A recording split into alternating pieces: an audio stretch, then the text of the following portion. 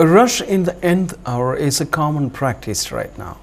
But those who plan very well don't have to rush in the last hour. And it adds to perfection also. So plan your life as a whole and achieve success.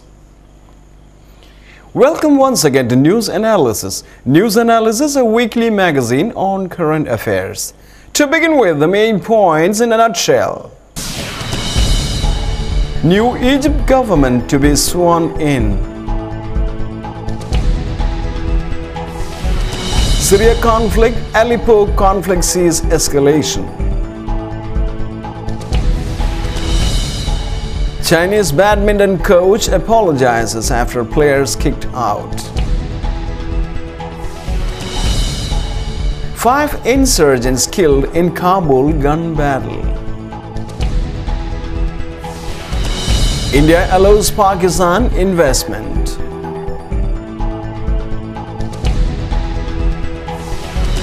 Mutilated Pakistani woman rebuilds her life. Another news in detail. New Egypt government to be sworn in.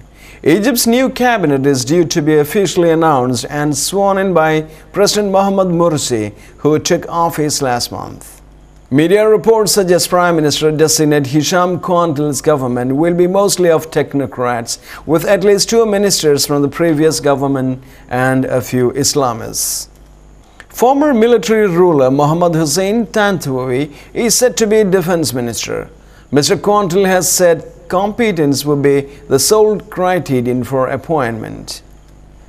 Speaking last week, he said he wanted all political forces and the people of Egypt to support us in this difficult mission, highlighting economic and social challenges. President Mohamed Morsi has been criticized for the time he has taken to name a prime minister and form of government since taking office in June.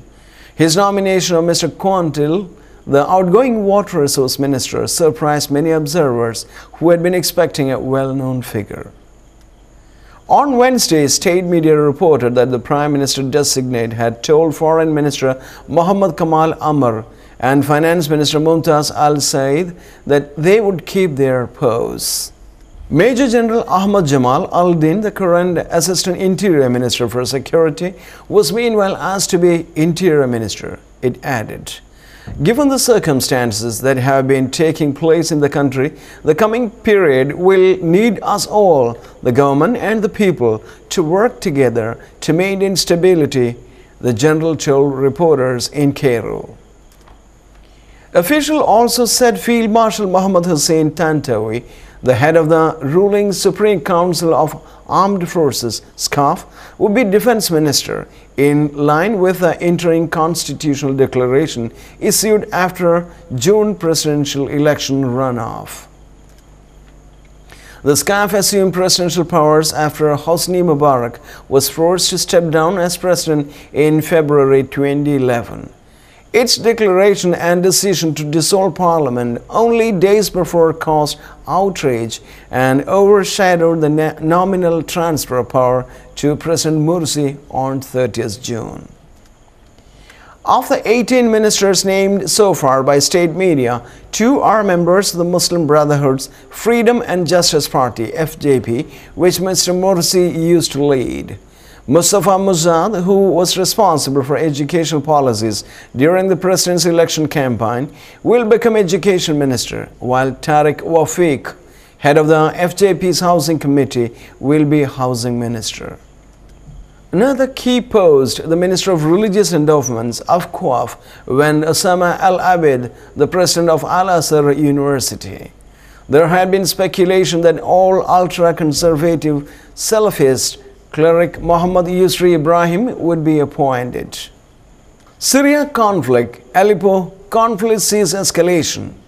The UN says fighting in Syria's embattled city of Aleppo has increased significantly in the past few days.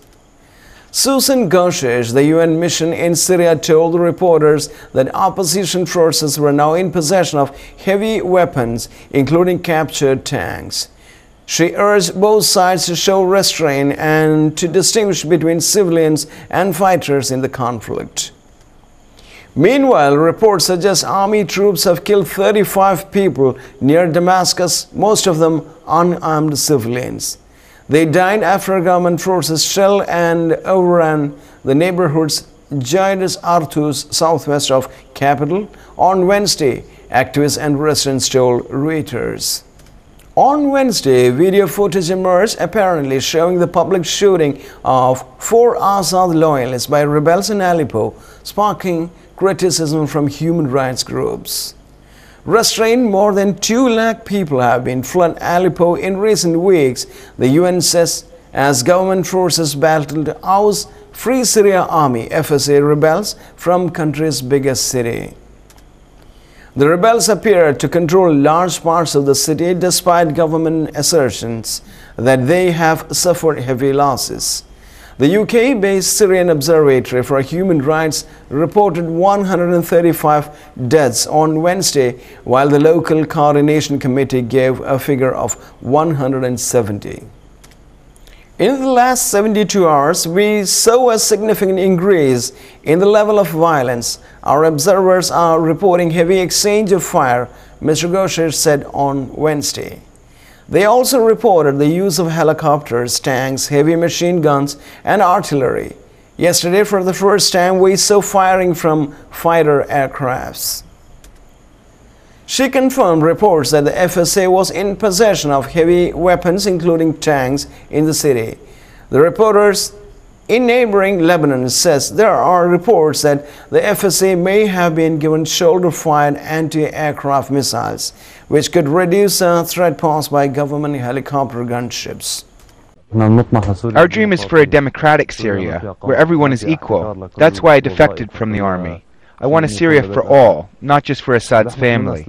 We took up arms to defend our families and homes and to stop the oppression.